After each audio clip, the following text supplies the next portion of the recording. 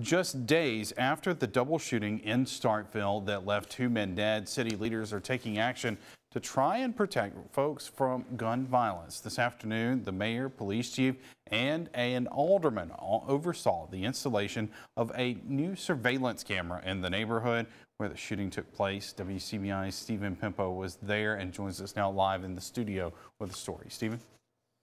Joey, Starkville Mayor Lynn Spruill told me she wanted to take immediate action to keep the citizens of Starkville safe in the wake of Wednesday's shooting. Today, the first of 3 additional surveillance cameras was installed, which can help police solve crimes and, more importantly, prevent them from ever happening. My 12 years, I've always been concerned about this, and I have made the statement numerous times that it was going to take a tragedy for us to react and get involved and do what we need to do. Ward 7 Alderman Henry Vaughn says gun violence has been a problem in Starkville long before the deadly shooting that claimed the lives of his nephew and another man Wednesday night. That's why he says he is so grateful that Mayor Lynn Spruill and Starkville police are installing a surveillance camera in the neighborhood just days later. When you have a place that needs to have some attention right now, then right now is what we do. So we're getting it done.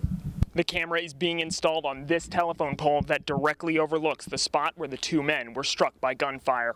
32-year-old Justin Vaughn died at OCH Regional Medical Center that night, while 32-year-old Ernest Perkins Jr. died Thursday at a Jackson hospital. The mayor and police chief Mark Ballard say they wanted to take immediate action before this happened to someone else. We have tried the same technique for some time, as simply not working. The police cannot be everywhere at all times. Mayor Spruill says the city has 2 more cameras they hope to install in other parts of Starkville within the week. In this case, we were very fortunate that we had some cameras that were available that were going to go around the community in other locations. Chief Ballard says the Jackson Police Department saw crime drop 51% in areas they employed similar surveillance methods. Through the use of technology, we'll be able to place a 24-hour presence that is needed. Alderman Vaughn agrees that the time is now to get this done, so that children in that neighborhood don't have to be afraid to play outside. I want them to grow up and be a child and be able to, say they lived a child life.